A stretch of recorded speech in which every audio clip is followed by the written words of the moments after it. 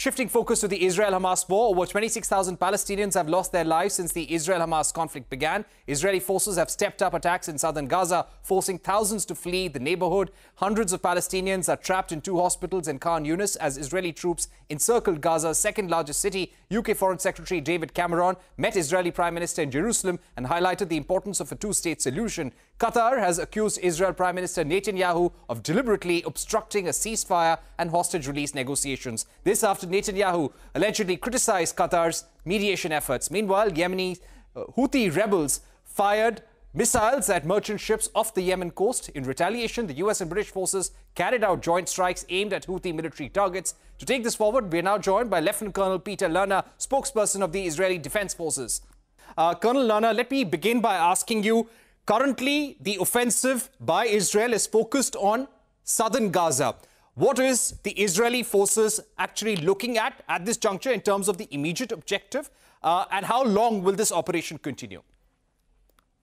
Thank you. The IDF is continuing its operations, broadening the scope in the south of the Gaza Strip, particularly in the area of Khan Yunis. Khan Yunis is Gaza's second largest city and indeed the birthplace of Hamas's leader, Yahya Sinwar, who feels very, very much at home in Khan Yunis. What we found just in the operations over the last few weeks is the extensive, expansive, and probably the most expensive construction project ever to take place in the Gaza Strip, namely the subterranean tunnel system that Hamas had held over 20 hostages in over the course of this war.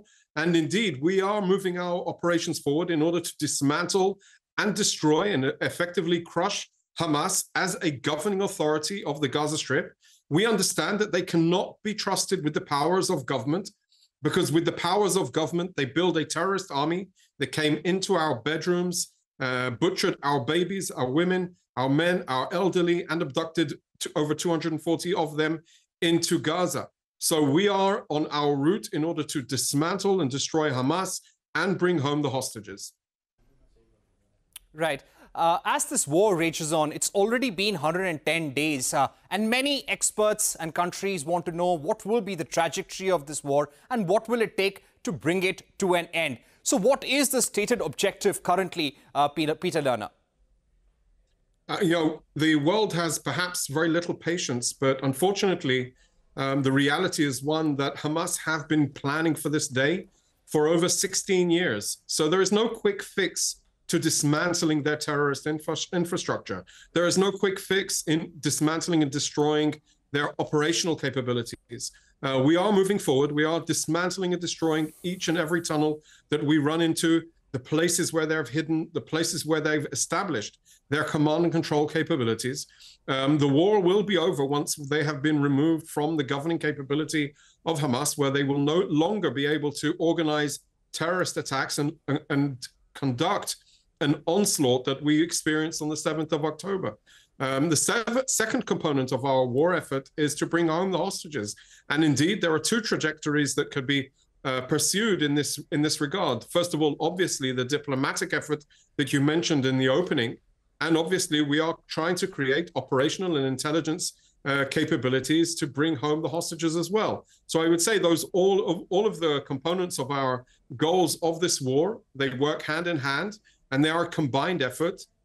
We are determined to change the paradigm once and for all to make the south of Israel, but also beyond the south of Israel, safe and secure for all of the people living in the region. All right. Peter Lerner, thank you very much for joining us on the program, telling us about Israel's latest offensive against the Hamas and what could be the potential response from Israel depending on the ICJ verdict. We're taking a short break here on the program. Up next, our focus on West Asia tensions continues. We catch up with John Bolton, former US National Security Advisor under the Trump administration. We speak to him about the trajectory of this war in the Middle East and the way it's spreading, and also the possibility of geopolitics if Donald Trump returns as president.